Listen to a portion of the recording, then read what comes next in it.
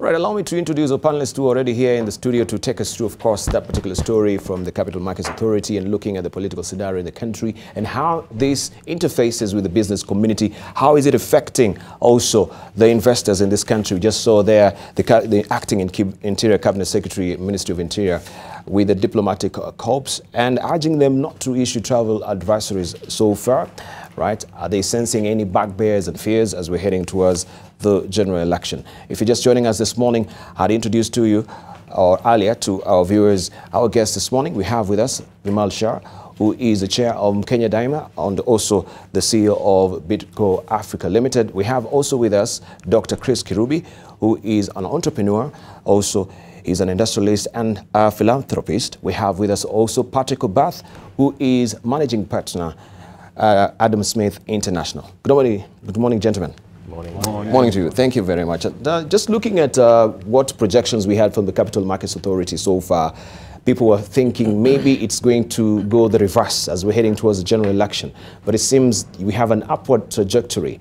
Is it now people are more confident that even as we're going towards general election, we will be, of course, having peace in the country, and the bugbears and fears about, maybe chaos happening during the elections won't be there? Let's start with you, Vimal, because also you've been pushing the agenda of Kagua Kabla Chagua kabla kuchagua. Right. Thank you. Good morning. I think when we look at from stock market, when we look at from attractiveness of Kenya as a in the region or in Africa, and when you look at it from an economic perspective, this year has been unusual because we haven't had a serious dip as we have in the past. And I think this is a good sign, number one. Number two, I think people are more confident that the economic pillar of the country is still destined, whether there's a change in government or the same government continues, the confidence about Vision 2030 and going forward is going to continue. And I think all the manifestos, if you see them all, they're all aligned towards progress in the country. And therefore, there is still a lot more investor confidence. There's still a lot more confidence in where we're going as a country.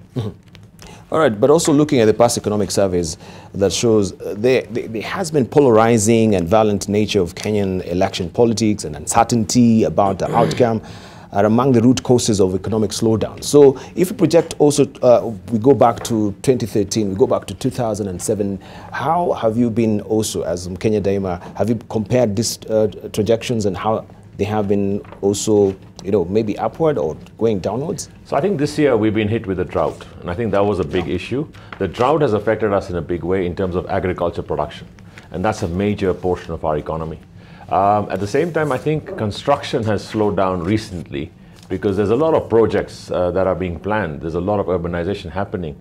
But I think private investors probably have slowed down to say, fine, we shall begin a new project after elections. That's something that's happened. So that industry is there. That's some sectors there. But if you look at the transport logistics, if you look at what's happening in terms of petroleum goods, people are traveling, there's a lot more there. So demand is still continuing. People are still eating. People are still consuming. The only question is, how is that being fed? Is it being fed through imports or is it fed through local manufacturing? The second question is, when we look at overall the regional economy, and our trade with Tanzania, our trade with Uganda or neighboring markets, East Africa, that's gone down quite a bit. I think that's an issue that we've been tackling. I think last week it was tackled with the Tanzanians. So we need to make sure that our exports improve there. Agriculture production and agribusiness needs to be really picking up. I think it's more of water management. All right, let's come to you, Dr. Chris Kirubi, because also we have the benefit of hindsight with you. You've seen also successive regimes so far, President Moi, beginning also with President Jomo Kenyatta, Mwai Kibaki as well. And from what you're learning and what you're seeing, because if we hark back to the unopposed president, the first general election in independent Kenya was held in December 1969, and Kenya also was a de facto one-party state, and after President Jomo Kenyatta banned the Kenya People's Union. And 5 months earlier, we also had a very not really a conducive environment. The country had witnessed unrest following the assassination of Cabinet Minister Tom Mboya, which many people blamed on the government. But despite the tumultuous event, it says the GDP grew around 8.0%, the same as the previous year. So it's not really about the outcome sometimes. It's about the confidence of the people. Or what is your projection? I personally, good morning anyway. I think the biggest problem in Kenya is that politicians do not feel responsible for economic development. And when they go out there and make claims and shout and cause a lot of uncertainty in the country, they do not feel responsible for, because when you want to come to power as well, you must come to power in an economy that works. And therefore, I feel that elections should be a happy moment for Kenyans to have an opportunity to elect the people they think can continue to lead the economy. And we cannot allow the economy to be a 5-year term economy, that we drop the economy by creating fear, by causing disharmony, disrupting trade, disrupting transport of our goods, and also causing our neighbors lose confidence in us as a supply center. This to me is a very big thing that we should put a contract with the politicians to say, you can compete, but continue to develop the confidence in the economy, in the country. In the past, the years you mentioned, 1969 and all those years, the economy was seen to grow in a bigger chunk, simply because it was coming from a very low base. Today, the economy has been growing, and we know Kenya is one of the leading countries in Africa at 5% of GDP. There are many countries hardly growing at 2% or 1%. So we need to protect the economy, whoever is coming to power. Economy should not be part of the politics. It should be part of the opportunity to grow. And our neighborhood is very important for us. Uganda, Rwanda, South Sudan, Tanzania, and beyond. These are countries we have imports, partnership.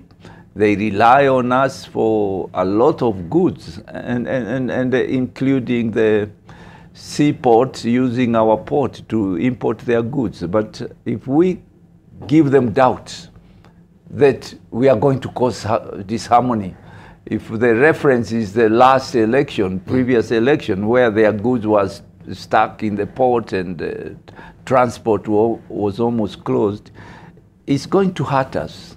And therefore, we need to encourage our young people to understand that they have no jobs because we create instability.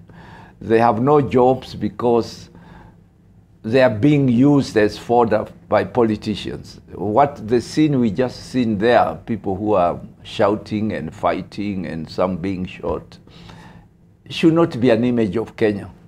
It seems that we have devolved violence from center to the counties. And I think what the IEBC must do is to hold those who are seeking elective posts to be responsible for the deeds of their members, their followers in the counties. And the only thing that can happen, they should be banned from taking part in the elections. And also the people who make unsubstantiated claims, you know, making wild claims that rigging or all manner of things. I think we should not destroy the confidence of IEBC because it's the arbiter of the elections. So we should put our requirement, we should put things that are factual. And to be honest, I think there should be a demand to respect that arbiter, because otherwise we are advocating for chaos. Right, thank you. You mentioned also pledge, and I know some Kenya Daima has been on the forefront trying to make sure that these politicians, yes, they're having a pact with the Kenyans of course, observing the peace pledge as well. I don't know how that has really panned out. And do you think also they'll be responsible even with these pledges? Because it seems, yes, we can have contractual agreements, so to speak, with the Kenyans, but when it comes to the crunch, it's a different kettle of fish. Patrick Obath.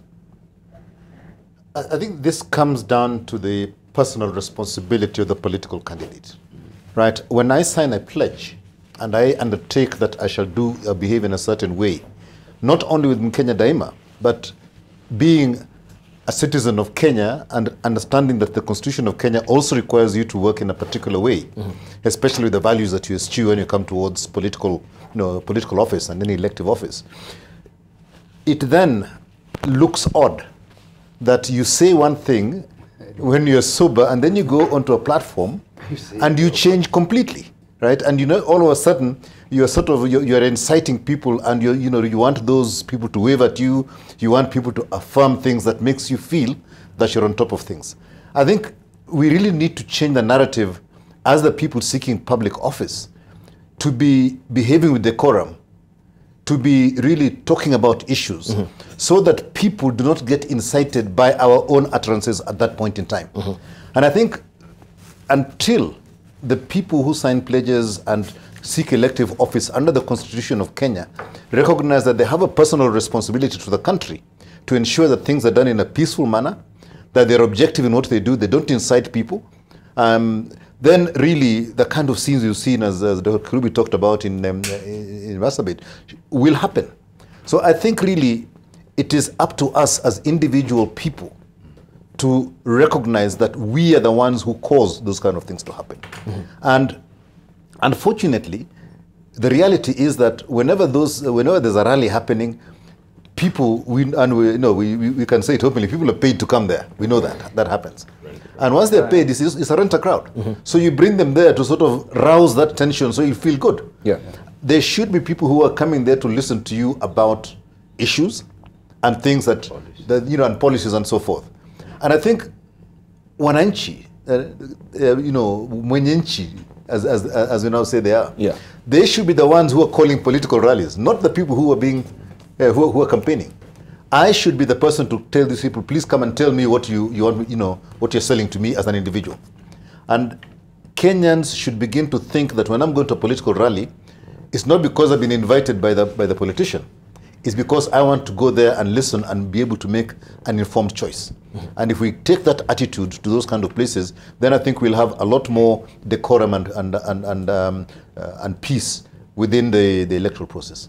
But also, as a business community, how have you been able also to have that particular interface with the politicians? Because I know they've written these manifestos, and I highly doubt if any of you have been approached by these politicians and say, okay, as a business community, of course you're desirous to see your business thriving in a very peaceful community and country as well. But have you been approached? Did you also maybe engage the politicians as Kenya Diamond, say, we as a business community, this is what we want to see?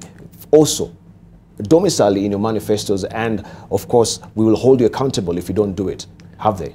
I think when we look at that perspective, when we talk about, there's many bodies in private sector, KEPSA, and there's a lot of other organizations, they've already given out various documents that actually decide in terms of sector by sector what policies we should be having. And of course, under Vision 2030, we have a very clear agenda of what progress we want to make in each area. That has been adopted by a lot of these manifestos. So it's all borrowed from there. But then when we look at the economic pillar, the social pillar, and the political pillar, yes, I think political pillar is running it's quite well because the new constitutions come in. But the economic pillar, they're all aligned. If you look at all of them, they're all aligned. When you look at the leadership ethos that we need now, because now what it needs is, the vision is set, the agenda is set. We need to create jobs. We need to create more prosperity for our people. That's across the board. The question is, who's going to lead that and who's going to be in the hot seat? Yes. It's not about what is going to be different. They're similar. The question is, who's going to lead it now? It needs leadership ethos in terms of transparency, accountability. What I said, do I live up by that? The other key issue is transparency, accountability, and responsibility. Now, when you look at chapter 6, talking about leadership and integrity, if people are true to themselves, what they promise pre-elections, why do we have these rallies only pre-elections? Yes. Why do they stop post-elections? Why not have one every week post-election so that you actually go and put out your scorecard and say, this is what I achieved, this is what we did. It's all being done pre. My point is, that's where the problem lies right now. So accountability going forward should be said, you said this, is it happening? The peace pledges that have been made by all the leaders, now I can say all the people who are in politics today have made peace pledges very clear. Let's hold them accountable to that, that this will happen. So I think the most important thing is a lot of the talk when it comes to the gallery in the rallies has changed. It's not violent anymore. Right? It's only right now, somebody's not talking about how I'm going to change things. Yes. It's about how I'm better than the other guy. If that changes, first class. Second thing is, it's not about haki yetu anymore by wananchi. It's about ni wajibu wetu. What's our responsibility? So politicians are doing their job. They know best how to go and conduct rallies. But I think a lot of people see the same rally everywhere else. The key question is, what are the people looking for? Are we going to say we are responsible? So my duty as a Mwananchi out there, I have a right to vote because the vote is very secret, right? Nobody knows where I'm going to vote. So let's keep that secret. That's fine. By the end, vote for what you think is right and where the issues are being discussed. The minute issues are being discussed of what progress, what's going to happen, and how I'm going to do things. If it's the price of unga, if it's this, give me a formula of how it's going to go down. Give me a formula of how I'm going to create jobs. If I'm promising 6 million jobs, exactly what am I going to do? Where am I going to do it? Yes.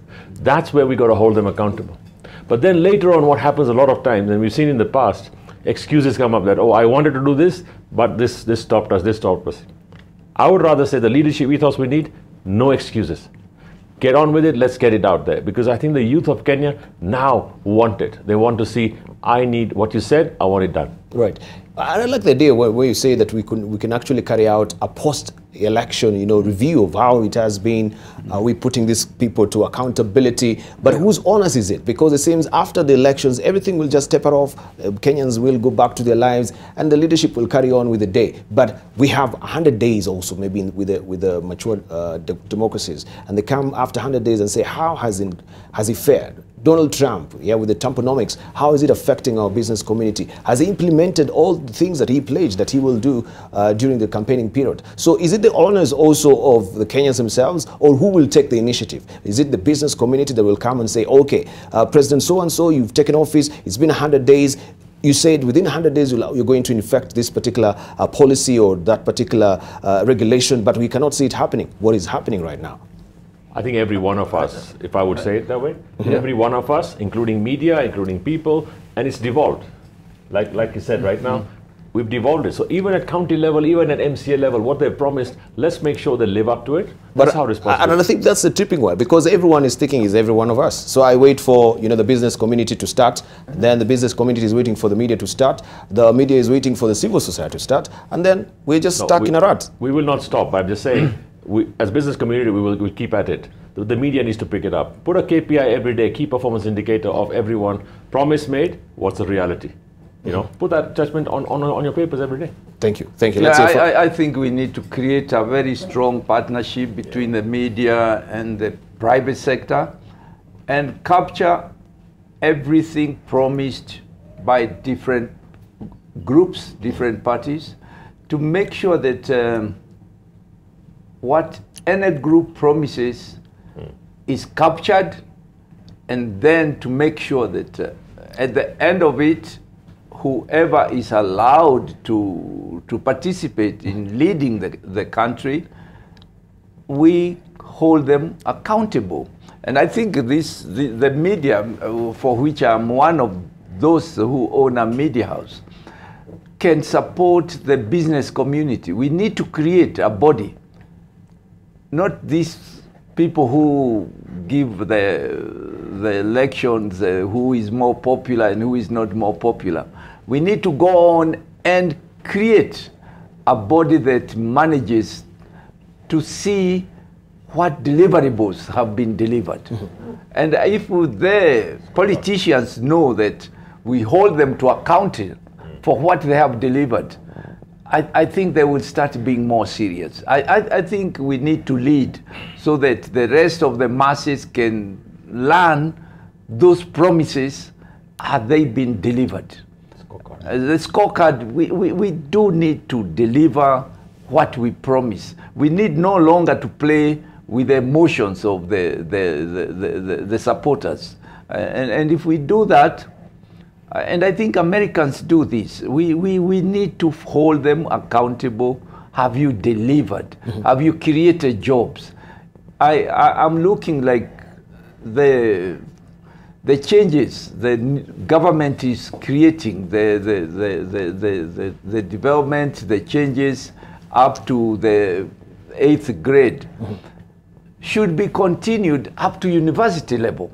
I think we have an opportunity now to change the kind of education we want to give to our students. Why the technical schools? Who is creating the people Bidco will require for their development? And they need to sit with us, we, the private sector, and say, what do you need? Which part of the economy you want to develop? How can we develop trainees together so that these people can create jobs? So when we have contracts with the Chinese, with Germans, with the British, they don't have to bring any people here. We train the people for them.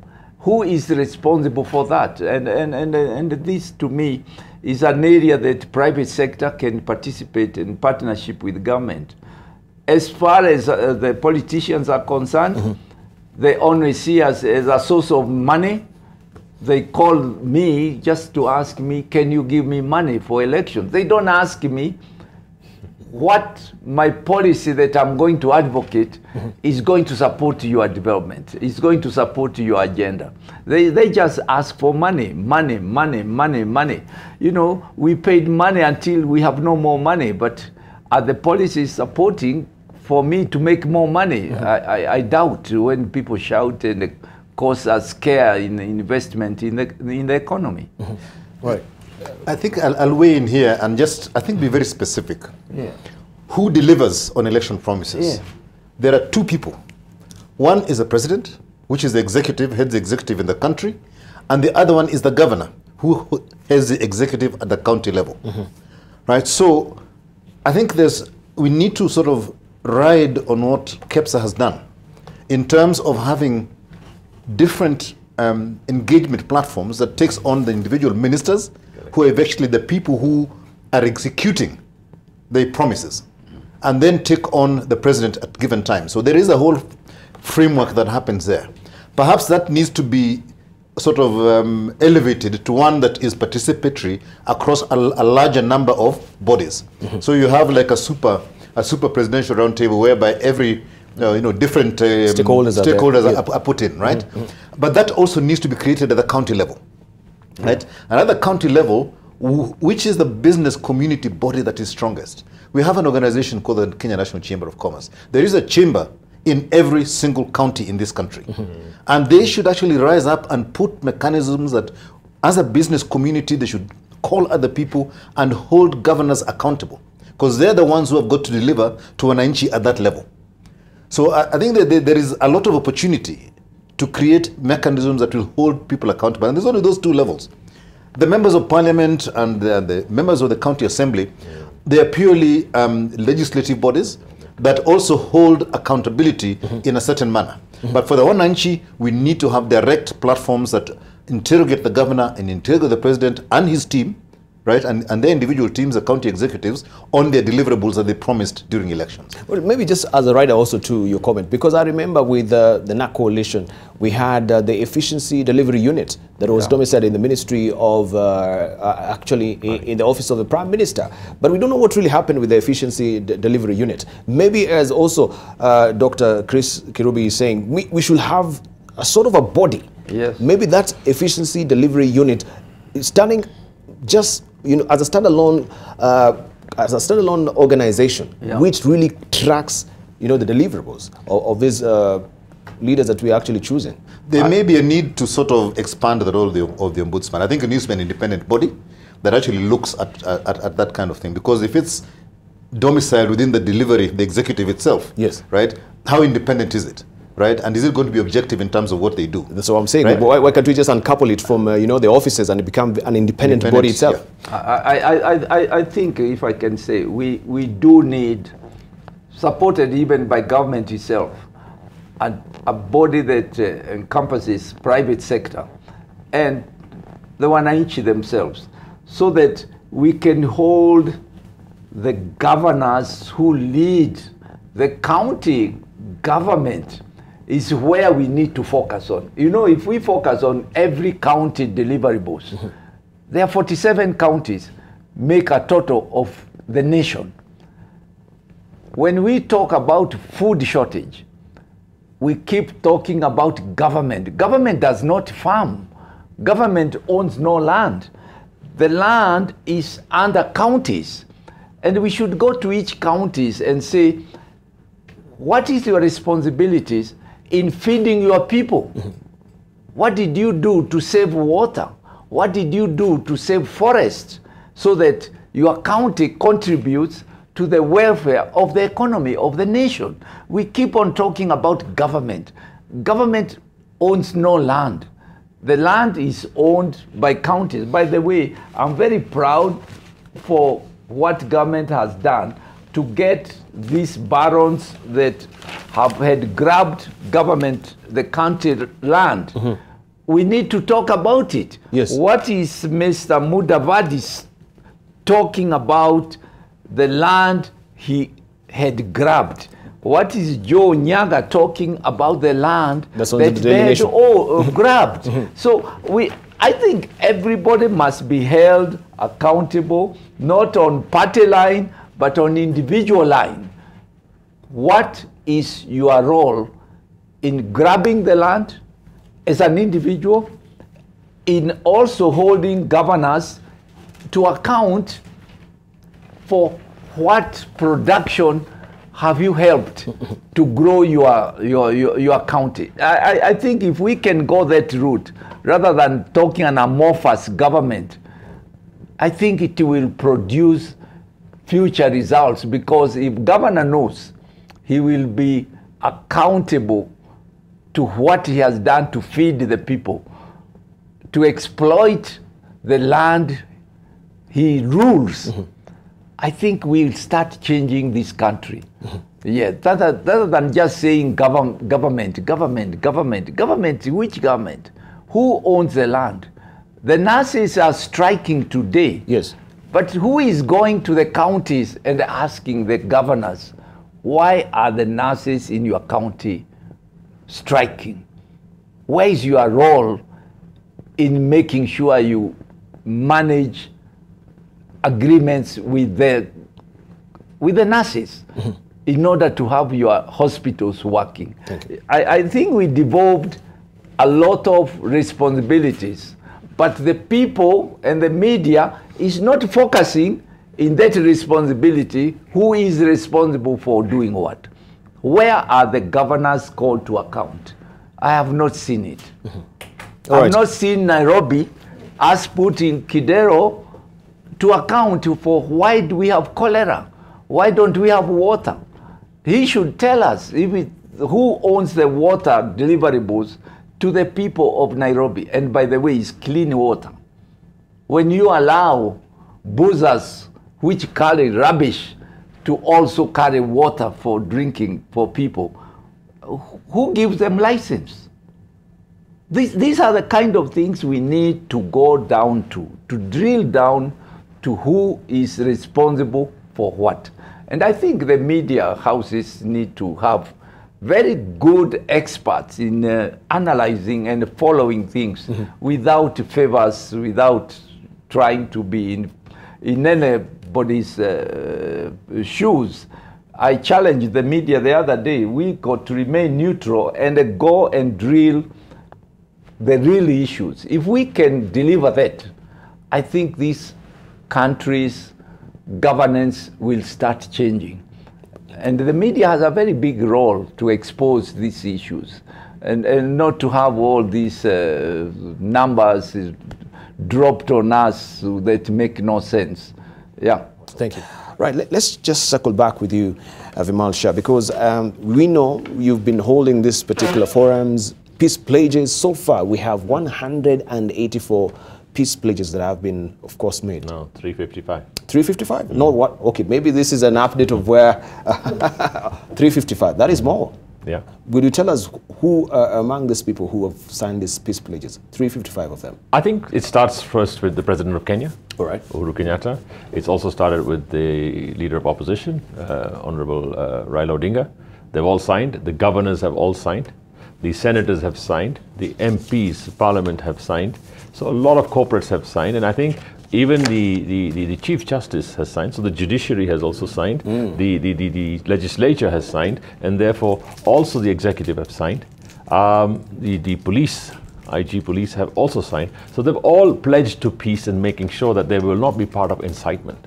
Why is this important? I think the important thing is that when so many people have committed themselves publicly, and those are documents we have with their signatures, we can hold them accountable. And that's what we talked about earlier. Accountability, transparency, and the leadership ethos of holding people responsible. When you get authority in any government or any place, whether it's governor or any place, you get authority and you get responsibility. The authority comes with responsibility. Yes. You cannot abdicate responsibility to your juniors and say, because of them, I have suffered. So the buck stops with them. And I think this is where it's crucial to say, everybody has pledged to this. If everybody has already said this, then why are we as Kenyans, whereas as investors, as Mwananchi, as anybody else, why are we worried that, oh, things could go wrong? And that's why the predictions are coming out from historic occurrences. Okay, it happened in the last election, whatever. All the analysis is backward looking. I would rather say forward looking is what is required now. And look at it from investors right now. If all investors did not stop, did not slow down and said, fine, come what may. So what's going to change come August 9th? You might just have new leaders. You might have new leadership. Every governor, every MCA, you're going to have different people, right? The key issue is that they continue with the progress that the country needs to make in every county, in the national government. There's only two arms, right? It's national government and county government. Yes. So the key areas there, like Patrick said, is the governors are responsible and the president are responsible at the top. Now these are the two key areas who say, fine, we'll make things happen. If that happens, then why would private sector or even investors or even Mwananchi stop progress in terms of building that house that you wanted, occupying the stuff that you wanted, getting that loan and really looking at jobs and creating more jobs? Consumption is still continuing. Realize that we have 45 to 50 million people now in Kenya. Consumption is still happening, education is still happening, healthcare is still required, everybody still needs to work. We need to be creating more and more jobs, either through entrepreneurship, to empower people to start their own businesses, or by getting employment. So when we look at this, everybody's aims and objects are the same. Every Kenyan, I say this so many times in Kenya Daima, is every Kenyan is peaceful by nature. I mean, Kenyans are peaceful by nature. They don't want fracas. They don't want any problems, right? Then why does it happen that before elections, around elections, we start getting intimidated by 14,500 people who are standing for elections to say, incite people in this manner or that manner? If we stand up and say, this election is going to be the most peaceful election ever, as Kenyans, as all Kenyans, and we don't let people sort of fool us around, I'm sure we have no problems. We will actually defeat these whole, forecasts. We can change history right now. All right, true. You mentioned leadership, ethos, you mentioned also accountability. Yes. A forum that we also maybe, as media, has tried to create for accountability was the presidential debate. We saw the running mates also didn't turn up, only one did. Of course, last time also, Monday, we saw the president not showing up. He was a no-show for that particular presidential debate. Of course, yeah, it is the honors of a president to choose whether he wants to come or not. But at the end of the day, as Kenyans, we expect that, yes, come and tell us, this is your manifesto and how you're going to execute what you've actually put on your manifesto. We probe you, we ask questions. How can we compare your current manifesto with your previous manifesto where you never delivered? We have questions, we need answers. You don't show up. Yeah. So where is a place of accountability? Let's hear from Dr. Chris. What was your reaction when the president was a no-show for the debate? There's one issue in this country that we try during elections to bring the leadership to a level of those who are seeking jobs. I think the president has been with us as the ruling person responsible for this nation. I think we need to look at a different forum where we sit with the president, and also where we sit with governors who run the country for the last 5 years, and go through what has the county performed, what has the national government performed, rather than this hype of few questions, 1 hour, asking the country, what's the country done? And bring them to the same equal with guys who have had no responsibility, but promises. We got to define what the country achieved and get a platform, clear platform, bringing on board what has the country performed, what was the promises in 5 years, what have you done? And we cannot bring down the president to a level of people who are looking for jobs. For me, I think the media misdirected how to get deliverables. We need not to hype an event. We need to get the government to deliver, to promise the promises they did, what have they achieved, what have they not achieved, and why. And this cannot be a 1 hour affair. As far as I'm concerned, the president of a nation must be held accountable properly by analyzing what has been achieved, what was promised to be achieved. And then really, that to me is the way we should be doing it. And then these people who are looking for jobs, we ask them, what are their policies? What are they going to deliver? So what will that forum be then? I think there should be different forums where the president and the government shows what they have delivered. But the media is just coming into play because it seems there is a vacuum, right? Who really holds them accountable? All right, they just come, they'll tell us this is 100 days, this has been our score, but there is no probing at all that is done. Maybe we should have a business circle with the faith-based organization, the civil society. You know, there's a roundtable circle that will come and question the president or the ministers and the governors on the deliverables. One person, Debarl, is the one who has had a role to deliver. Let us sit with him and see what they promised, what government promised, what has government achieved, and equally in job creation. I think we'll get better results. But mixing the president and the guy who has had no role, just promises, the guy promising can say anything. How do you account for him to deliver? It's the next 5 years, if he ever gets position of power. But the president and the government and the governors have the role, they have managed the economy for the last 5 years. We need to deliver, we need deliverables, and we need promises as two different issues. All right, thank you. To me, I think it's easy to promise. All right. So for the honest admission, this forum was not a good forum for the president? It was not. If I'm the ruling president, I would not attend. I would want a position to deliver what I have achieved against my manifesto. Thank you. All right, let's hear from Patrick. I think we had a discussion in the break actually about the need to have a regular situation whereby the governors and the president tell us what they're delivering. Yes.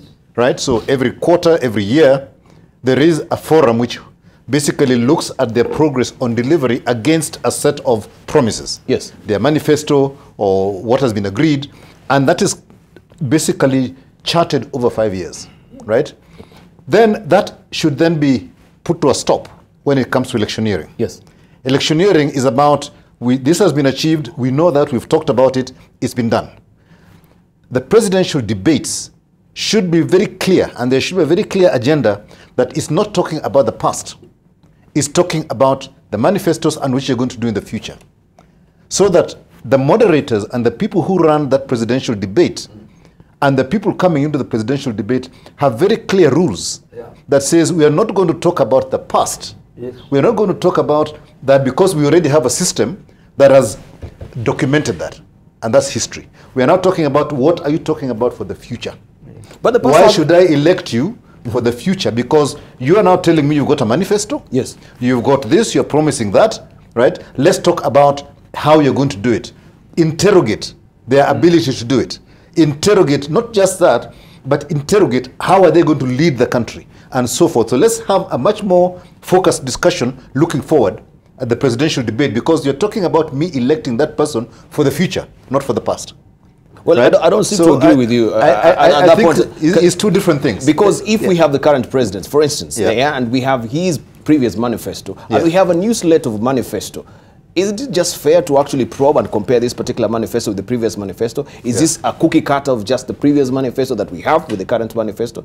There is a way that the history has a bearing to the current as well. So we cannot actually just poo-poo the idea, yes. I fully agree with you, because you're interrogating manifestos, not performance. Yes. Right? And that's a clear thing. It's got to be about my manifesto and the previous manifesto. Policy. Is it the same manifesto as I had before? Yes. Why is my manifesto saying I'm going to do this, which I said in the last manifesto? What has happened in between? So I think it's got to be about manifestos, not about performance during that. So I think there needs to be a slight tweaking of the way it is conducted. But can I just add that? Yes, please. I think the key issue is the institutional of the debates is an important institution. That's been created now, and I think I would say very well done to the medias for actually having that going on, despite non-attendance by the first time, second time, whatever. But I think keeping it on was important. Going forward, this should be institutionalized every time. Yes. Nothing wrong with that. However, what we're talking right now is about the format of how we're going to change it and forward-looking. Yes. That's all that needs to be tweaked. But so you don't put somebody who's been there on the carpet, for 5 years. However, what we've talked about is that this should be the same thing that happens every quarter. Every quarter from now on going forward. Every quarter have that available there, not only president, but also the governors. Yes. And have them there. Yesterday you had the NMG investors briefing. Yes. What was that for? What was the objective? What was the purpose? The purpose was to show where we've come, where are we going, and what's forward looking. Right? And therefore, what happens to the investors? Investors get calm to say, fine, now I can invest in this company, or I realize what it is. In the same manner, why can't we get the president quarterly and the governors quarterly? That's what we're talking about. If you get that done, it's not a debate, it's more about scorecards, right? Yes. And you will get more progress going forward. However, coming to when people are looking for a job, everybody who's standing for elections is actually looking for a job, either governor, MCA, or president. They're all looking for jobs. So it is the right thing to do. The debates are the right thing to do. However, it should be more forward-looking to say, fine, what am I going to do in the next 5 years? Therefore, elect me. So do you agree with the position being espoused also by Patrick and Chris, first of all, that we should have no bearing of the history? No. What I'm saying to you is different. The quarterly reports, the quarterly ones would give you the history. Okay. So history is already known because somebody who's an incumbent already there, all the governors, and I'm saying all the governors, all the guys who are in power would have a history anyway. And that should be known. Right now the point is it's not known, and we're all bitching about it. I think we should be more know about it, know the scorecard, and therefore we've realized. And also in that you can discuss what worked, what didn't work, and what will work now. And going forward, what are we going to tweak? Yes. So therefore people can then take a decision, do I continue or do I want to change? I think it's up to the people to decide. Right. But I don't want to be judgmental on what happened, what didn't happen. However, the institution that has been created continue with it, improve it. All right, but why is it that also the business community wait for someone else's voice to be heard, other than yours to be heard? When we have the cases of cholera, every one of you is mealy-mouthed, yeah? You'll come and say, we're waiting for maybe the public health director to come to the fore and say why this is happening. When we have the maize, issue with maize flour, and I think also you get adversely affected because also you are dependent as a material. The corn oil that we have from Bidco largely also come from So I think the key issue is there's a lot of dialogue that happens, which is not on the public. We don't go and talk to the media. We don't go and talk to the press and say, here's my issue or whatever. It's all done through dialogue. And when there's government, when there's national government, county governments, even your MCAs, you have that dialogue and you're engaging with them all the time. You don't want to talk to them through the media. Do you get it? Yeah. So there's a lot of that happening all along. And we have monthly MSFs that we meet up with all these people, and really sector-wise issues are being discussed with every ministry. It's already happening. My point is, that's not for public use because it's not made public. However, on issues, you don't want to be judgmental. Oh, this happened. Now you go and blame and say, fine, let's go out and say things against them. I think the key issue is, what can we do to improve it? What was the thing that went wrong? And that's where the dialogue happens. Right. Dr. Chris. I think what we need is a partnership between the media, the owners of business, who are the investors, and representatives of the working groups, so that we all sit together and see how and what policies are being done affecting the future growth of the economy. The workers are stakeholders. They know if I don't do well, I will dismiss them, I sack them.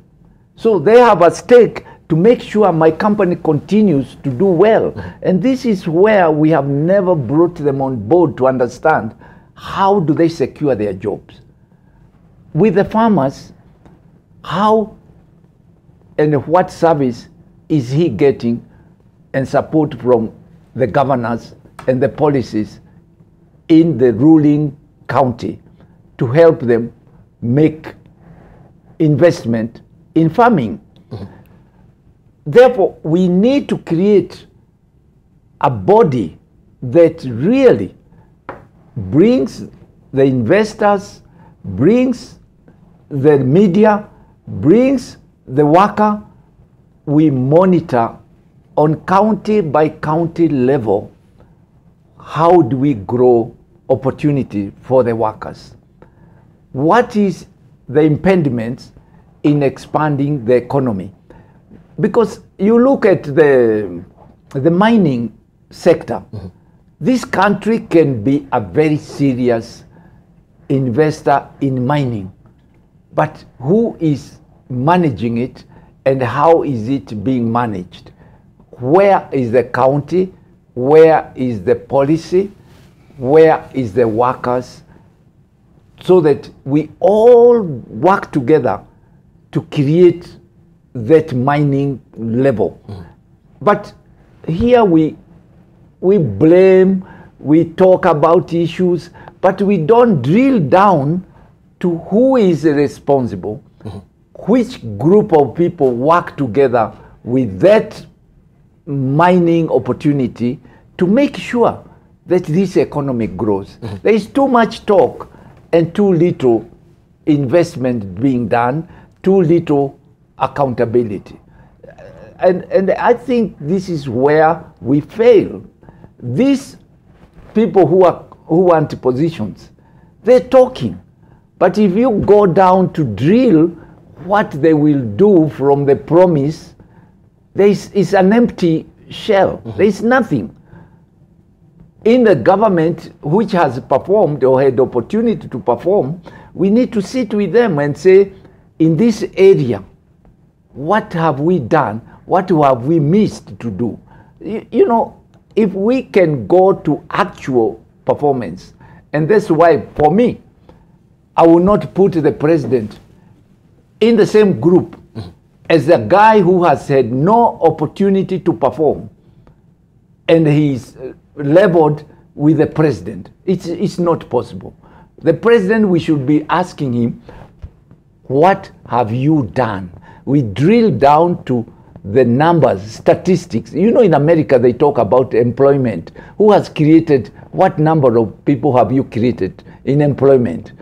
With the governor, we go down, we say, what was your responsibility? You are in charge of creating jobs in your county, in developing agriculture in your county, in developing afforestation in your county, in getting the water available to your people.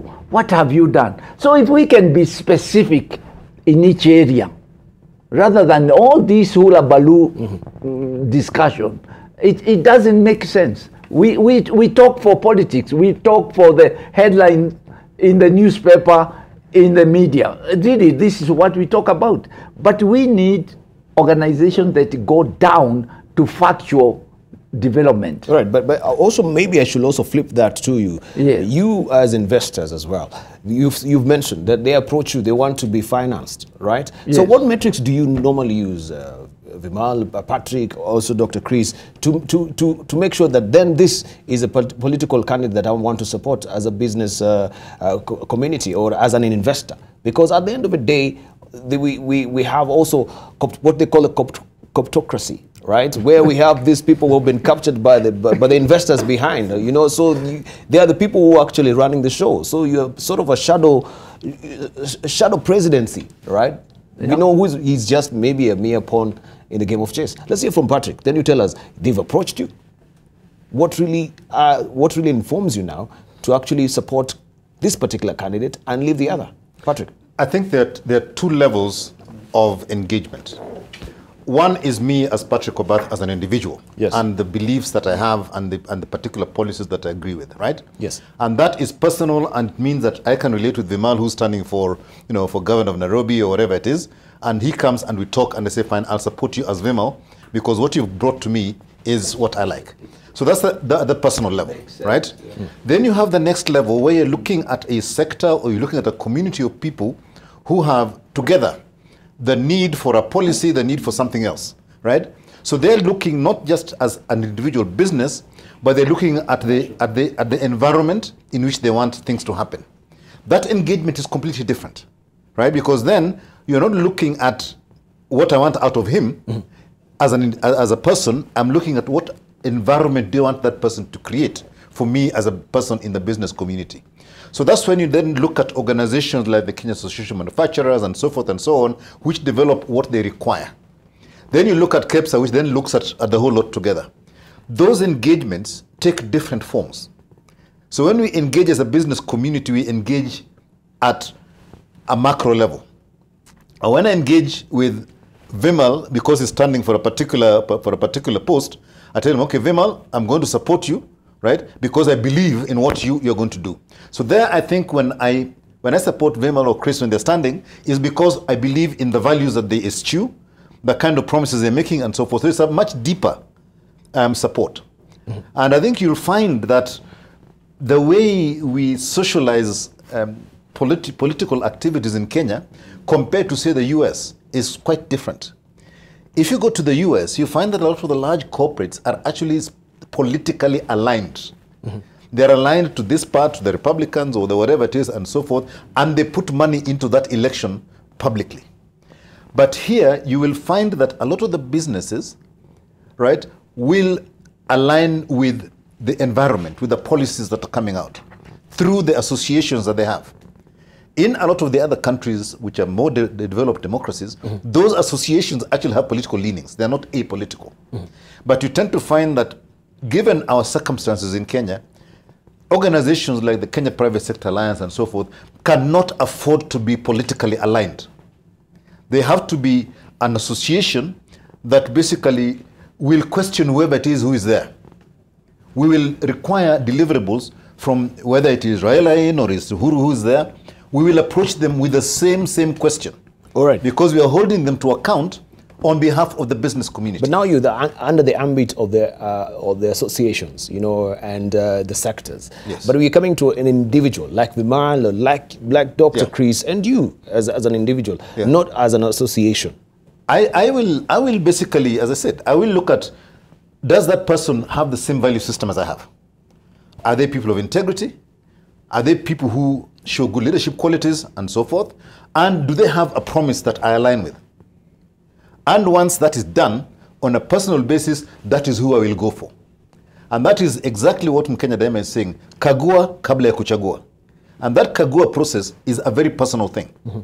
And I will then support who aligns with my expectations and values. Mm-hmm. And if a leader, if the person who's wants to come to me that I say vote for me or support me, is somebody whose integrity I doubt, somebody who I don't think will deliver, because from whatever, not just the manifestos that they come with, these people live a normal life. They have certain things they do, even whether they're in the opposition or whether they're in government. They do certain things in life on a daily basis. Those things will translate into the type of leadership leaders they become when they become leaders of the country. So it doesn't matter whether you've been in government or not. Those things will still come in. And that is where I select where I'm going to put my money. Mm-hmm. Right? So the issue of somebody standing on a platform and talking to me and telling me whatever it is not really what is going to determine it. I've had a much longer history of review of that person before I consider whether I'm going to support them. All right. Vimal. I think we got to look at it from an angle where, what are we looking for in leadership? What are we looking for in people? I mean, credibility is the most important thing.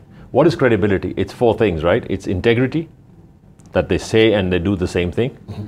Number two is intent. Is the intent to really progress, or the intent is realization? And then the third thing is competencies. Do they have the competencies to really manage and make things happen? And fourth thing is results. What have been the past results, and what do I expect as results? If any of these is zero, credibility is zero. Mm-hmm. So when you look at these angles, you say, fine, what is there? Second thing is, I think, pro-business, in terms of creating jobs, because Kenya's need number one is to create more and more jobs. Now, whether it's in the services sector or manufacturing sector, which one is radical enough to say we're going to create X number of jobs in the services sector and X number of jobs in manufacturing? Which one says that, right?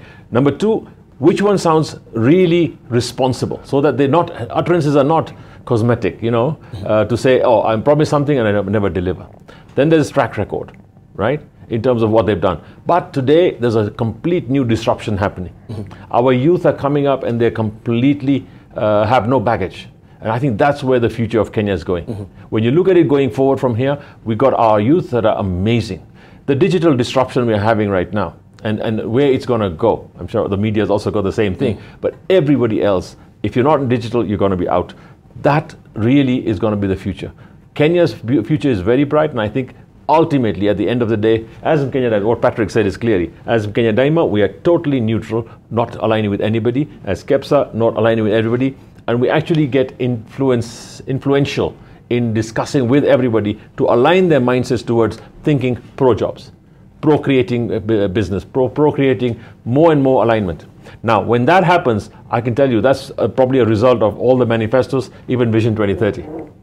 Right? It's all come out in that direction, and I think that's been bold. It's not a party thing. Vision 2030 is not one party or another party. Mm-hmm. It's a country thing, it's a national vision. Now, in that, by 2030, we'll have 3 more elections.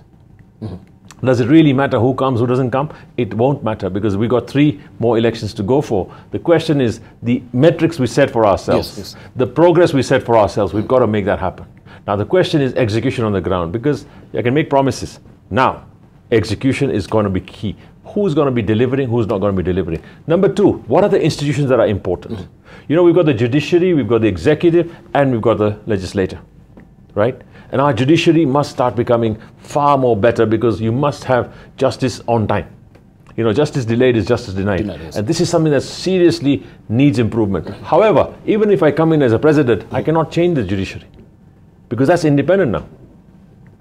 That's independent, right? Yes. It's got its own ethos, and that's where we've got to make sure that comes up. It's not about the leader next time. The same thing with Parliament. The president is not in Parliament. So Parliament has to have credible leaders. So all the MPs we choose have to have a different mindset. This is why I'm saying it's not going to be about one leader or the second leader or a party. It's going to be about which person at every individual level. With devolution, I think the beauty of devolution is that now things have been devolved right to the grassroots. So if you check your MCA, how many people know what an MCA does? Do you really go to your MCA to get your water and your road fixed? We need to do that. We all go in straight to the president or to the governor, right? It's the MCA who has to do that. Now, the question is, this whole thing about a lot of money being spent on elections. You delay elections for 3-4 days and they say, now we've spent all our money, what do we do with the next money? The question that I talk about, Wajibu Wetu, about Kenyans is, people are taking a lot of money from anywhere because there are needs or whatever, but do not sell your loyalty. Sell your loyalty to people who are issue-based, where the right thing is going to happen. Because a lot of people are dishing out money, expecting that if I give you money, you will vote for me. But Kenyans are smarter now. They're not selling their loyalty. They're actually saying, fine, give me what you've got, and then I'll decide. Yes. I think that's probably a responsibility that Kenyans have. So overall, I would put it together and say, fine, really, let's check out the credibility, integrity, intent, competency, and results, and check those out and say, fine, who on what barometer comes out better. All right, thank you. I know it's 7:30 on the nose, and Patrick and Vimal also hadn't requested that they leave early because they've got other engagements. So I don't know, but just indulge me 2 minutes, right? Because I think this is also important. With East Africa community integration that we've been trying to align over time, and also when we have new rulership. Rwanda is actually now going to elections. I think next week, January the 4th, that will be happening, right? So we wonder, does also the choice of a leader also affect the business realignment within a community? Let's hear from Patrick briefly. Does a given leadership in a country, like now we have a new leader come August the 9th, also affect the integration or the business realignment within the East African community? Because we've seen also Kenya and Tanzania, we've not been having a very good relationship so far, a very frosty one over the last 5 years. I think the regional economic communities, as they are, whether here or elsewhere, will always get a little bit of a shock when a new leader comes in. They'll come in with different policies and principles and try and align that. And they may even say, I'm not going to participate for now until I understand really what is going on.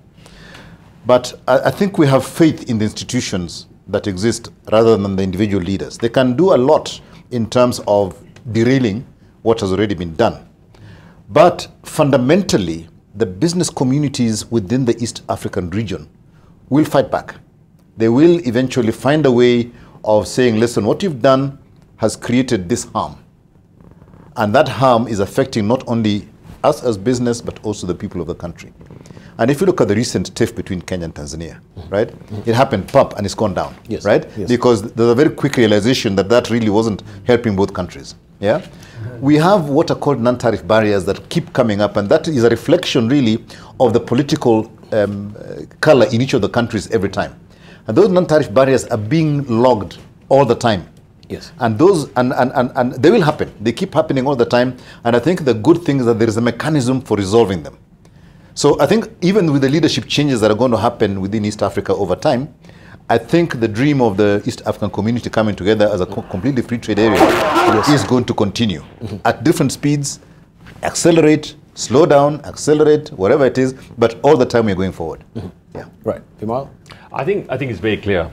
East African community is not reversible. Whether there's change of leadership in any country or not, it's not reversible. The protocol is there, the agreements are there. So if there is any trade barrier, and like Patrick said, these are short-term barriers, or I call them speed bumps, that affect us right now. These are created as non-tariff barriers by various governments or various leaders who change, right? And that does affect us in the short term. But in the long run, you can test this by going to court, the East African Court of Justice. You can test it by going to many avenues, and that's not stoppable. Yes. So East African community and a market as one, which is Kenya, Uganda, Tanzania, Rwanda, Burundi, and South Sudan as one, is going to get bigger and better. You can't stop it. Number two, any government coming in tomorrow cannot come and say, I will now go inward looking towards only Kenya and I will leave the rest aside. You will not be able to be attractive as an investment destination. You will not be able to be attractive as even employment creation. And I think this is where each country has its own comparative advantage and competitive advantage. And therefore, East Africa is so well set to serve the rest of Africa, right? That really it's an amazing opportunity. And I think everybody in their manifesto is talking about East Africa as a bigger, better market. Yes, we do have speed bumps. Yes, we do have, Tanzania has been slowing down. But frankly, Kenya, Uganda, Rwanda has already accepted that we need to move forward very fast. And therefore, if 3 of them are ready, I think the new protocol now should be, if 3 or 4 are ready, go ahead with it, get things done, even with the airports or whatever, and the rest will follow. I don't think anybody can back out of East Africa. We won't have a Brexit type of situation in ESC. In fact, all the more, we might even be able to bring other countries on board. We're actually trying to see if Ethiopia can come on board, but that's a long shot. However, we still think that East Africa is non-reversible. It's going to happen whether we like it or not. Thank you. All right, at this point, we want to also hear you say, and Usha, she is standing by, and I want to thank Vimal Shah and also Patrick Obath for their sentiment this morning here in the market. We'll continue to pass the conversation with Dr. Chris Kirubi, but for now, let's have you say.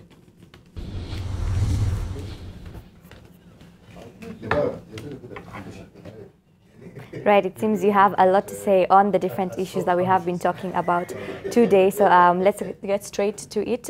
We have Ambani, who says development is good, but everyone needs food. The next move is to focus on agribusiness. We also have Benal, who says highly supported. We need to elect leaders with sound economic development, clean records, beg your pardon, clean record to eliminate culture of corruption. We also have Mhesh, who says, I agree with CK. It's not always about national government, but more so on county level, accountability to be delivered in county government.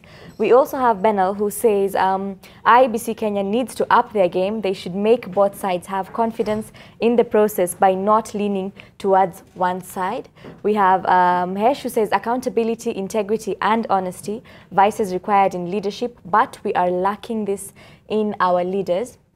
We also have Abby, who says the Kenyan economy is dwindling because our people find Western products more enticing and forget to support local markets. We have John, who says politicians hold this country hostage every election year. Now again, fear, uncertainty, and evil foreboding are visible everywhere. We have Omaset, who says, speak to the triggers of violence, that is bungled elections. Ask IEBC to do their jobs and all will be well. We also have Benal, who says, I fully agree. We need those who can make sure all taxes are collected and used, not hashtag mnataka nifanye nini jameni. We also have Samuel, who says, leaders are the pillars of peace, but when you're using hate languages in campaigns, you become an advocate of hatred. We also have John Gidanga, who says, signing a peace pledge is not a big deal. Honoring the pledge is the problem. Politicians cannot be trusted. They are fickle. Of course, Vimal had mentioned the peace pledge and the fact that all the leaders have signed it. Unfortunately, he has already left the panel, so I think I might have to throw this to you, Chris. Do you think that it might be a bit too simplistic to say that simply because the leaders signed the peace pledge, there is going to be peace? Because after all, I mean, it's a very fine line. For example, if one party feels like they've lost the elections, then where is the distinction between fighting for perhaps a retallying of the votes, or just deciding to let it go because you don't want people to fight? At the same time, if you feel that you won fair and square and that the other party should concede defeat, then how then do you decide between trying to be fair and trying to put your foot down and deciding that you actually did win? Do you think it's a bit simplistic to say that there won't be any problems because the leaders signed the peace pledge?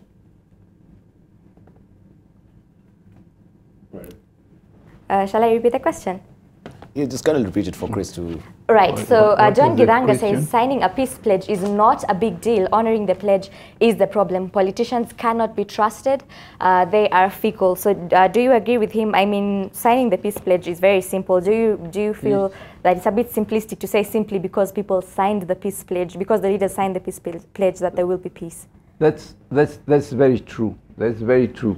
I think the only way to make sure these leaders keep their pledge is to follow their history, what they have done in the past, and then just track their performance. We just take a pledge on face value that I sign a peace pledge, but behind the scene, what are those following the leader doing? You know, they may not show on the face of it, but what are their followers doing? That need to be the thing that we follow, and then account for them. Because if I sign a peace pledge and when you go to Nyeri to campaign, my followers are throwing stones and beating you up, is my peace pledge trickling down to my followers? Am I telling my followers what to do?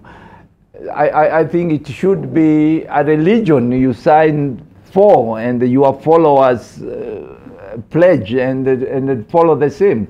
So it needs to trickle down to your followers, and this is what those who make people sign a peace pledge is just a show of peace. It's not something that is entrenched in the organization, which is the party. I think it should be a party pledge that they will do things according to the pledge they signed for. Yeah. Right, so following up the pledge with action indeed. And finally, we have Njuhiga, who says sitting president and governors need to be subjected to different forum where they account for their 5 years in power, not a hyped debate, right? So those are your comments and your outlook on what is happening in the country. Remember, hashtag AMLiveNTV, that is how you can get us on Facebook, on Twitter, and on Instagram, and I would be happy to sample your comments using that hashtag. Back to you, Debarl. Many thanks indeed, Usha. At least today the monkeys are not on the line, huh? Right. So it's not really acting up on you. Thank you for that. All right, we continue the conversation here with Dr. Chris Kirubi. Dr. Chris, first of all, I'd love you to weigh in on the East African, of course, integration, and also choosing over leader. Vimal and Patrick Obath also have weighed in on this. I want to hear your sentiments as well before we continue the conversation. I feel the community is part of us. East African community, the regional community is really what will help us develop. So we need to make sure that all the leaders in the region do adhere to what they promise, the policies, the community, because Kenya has sacrificed a lot to make the community work. There were days we allowed the neighbors import certain goods without any tariffs, and we paid tariffs for 5 years. It took us to be able to bring them on board to equal the partnership. So we need Tanzania to feel that they are part of the community. It's not a one-off affair. It is following the manifesto, the commitment of the community, yes, so that we are all one. You don't belong to an organization which you actually hold the headquarters of that community. The East African community headquartered in Arusha. Yes. And therefore, if it's headquartered there, they should be the leaders, more committed to what the community means. So when they say they allow certain things now to go, it's not on. It's just follow the community rules. What are the rules of the game? You know, that common market. It should be adhered. It should be followed. It should be allowed to happen. We should not be banning their goods. That's not part of what the community is all about. If everybody can adhere to what the community spirit is all about, it doesn't matter whether you like a leader in another country or you don't. That, to me, should be what is the religion, is the community policy and agreement that the leaders have agreed on. That should be, you are in or you are out of the community. Are they realizing this too late? Or is it coming late in the day? Or is it because now, as we're heading towards the general election, is when now they're trying to mend the fences, right? They're realizing this is not really working also for us in terms of business environment. We're losing. We need to cooperate more. So we have this diplomatic rift that is being abridged right now. I personally think we should make our leaders commit to the community ethos. Okay. Do they believe in what the community is all about, which they have signed as a country, not as a president? The community is an agreement between countries. It's not about the presidents. The presidents should not interfere with what the community has signed to abide by. And therefore, it doesn't matter whether there is an election in Tanzania, whether there is a leader who comes up whom we don't like. That is your own opinion. The main thing is that the leaders, the population of in a country elects their president. But the community agreements are based on the country's policies that we have agreed that we are part of that common market. And therefore, we must agree what is the common market, what are the rules, and have we agreed to those rules? If we break the rules, they should be taken to the court of the community to be penalized by not following the rules of the community. I think there is something here that does not seem to work, that we have a community, but we're also dealing with individuals, presidents. I think that is wrong. And so it's so very hard to actually uncouple that, the president and the community. Our agreement is not with the president. It's not with the president. It's not with the Magufuli. It's with the community, which is Tanzania being part of the community, and the quartering our head office of the community. Yeah, it's the policy of the community. Are we following the community rules and of the game? This to me should be what we go for. Right. Dr. Kirubi, I'll be remiss also if you don't actually also hear your opinion on what the pronouncement from IBC regarding the periodic, announcement of the presidential results, that we wait for that one big announcement. What do you think, as maybe from a businessman perspective also, this will really portend for the country? Do you think that's... We have given IBC the role which is given to them by the Constitution, that they are the only ones who are responsible for announcing results of the elections. And therefore, I think there is something wrong when you say in a county or in a region where they make announcements, those people determine what are the numbers, who are the winners. The IBC is just trying to create a law and order by saying we have to receive these results, we have to edit them, look at them, and our pronouncement is the final for anybody to follow. So if I go to an area where I am the majority party and announce the wrong results to comply with my people demand outside there in the county, is it the real results? No, I have to check with the members who are registered to vote in that county against the results which have been received. Have they been signed by all the parties? By the way, there is something we are not saying. Are these results being announced have been verified and signed by all the observers of each of the parties in a polling station? It's only after they've been signed and agreed by all those who are there to represent every party. Have they agreed that these results are real?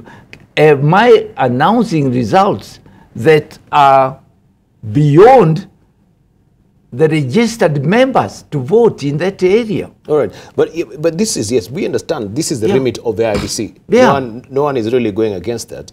But the one pronouncement that they're going to make, which is one and final, of course, but we don't have any periodic announcement in between. you know, we get these results from these particular counties and this, you know, maybe they give us an update of what is happening. So everyone, Kenyan, is just sitting, you know, twiddling the thumbs, waiting for that big announcement. Don't you think that one also will cause maybe or heighten tension in the country? I don't think so. I think the Constitution gives the IBC the power to verify the results. They give them the timelines. You remember the opposition went to cut that time by half. Yes. And the court said, no, you cannot. It's really to create a verifiable result so that when they are announced, we all agree they are real, they are results that you can go and interrogate. And I think, is it 14 hours? Yeah, they should be allowed to verify that every result from the county, because this is not a governor's results, because the governor is elected by a small community in a small area. You can very quickly verify those results and announce them.